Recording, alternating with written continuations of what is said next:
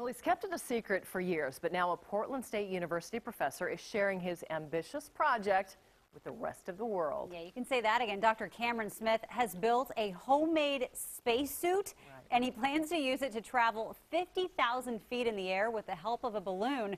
We have more on Dr. Smith's technical conquest and Tim Becker's life at large. Main panel power switch on. And I was convinced that I was going to go to space, that I was going to go to Mars, and when I was, 10 years old. I can simulate it all right here at home. I haven't had any blowouts.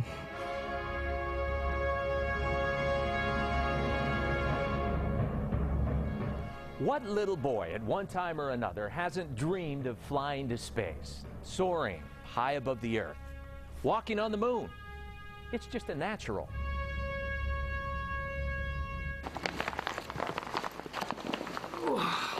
Cameron is one of the most determined people I've ever met in my life. I envy his drive. Every zipper, every strap, every seam is part of a delicate, deliberate design. Every stitch is by hand. I don't even have a sewing machine. Handmade, homemade by PSU professor Dr. Cameron Smith. We're ready to go into the seat and pressurize. He bought a Russian pilot's helmet off eBay. $350. It was used. You can see it's been used. There's sweat stains inside it.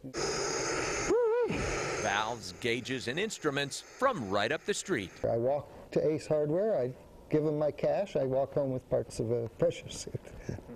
A fully functional spacesuit after 3 years of continuous crafting. I'm definitely restless. Right there in his Pearl District apartment. I started seeing spacesuits from the point of trying to design one. Again, it demystifies it. It takes it Demystification through adventure and exploration.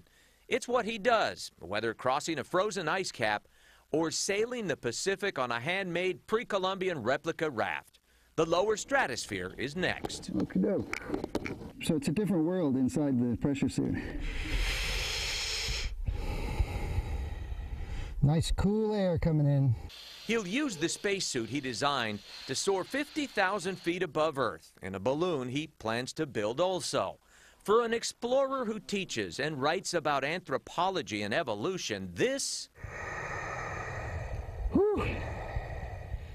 is just another chapter. Building this allows me to practice exactly what humanity has been doing for 4 million years. Figure out a problem, design a solution. That's what humanity has been doing for a long time. So, to survive.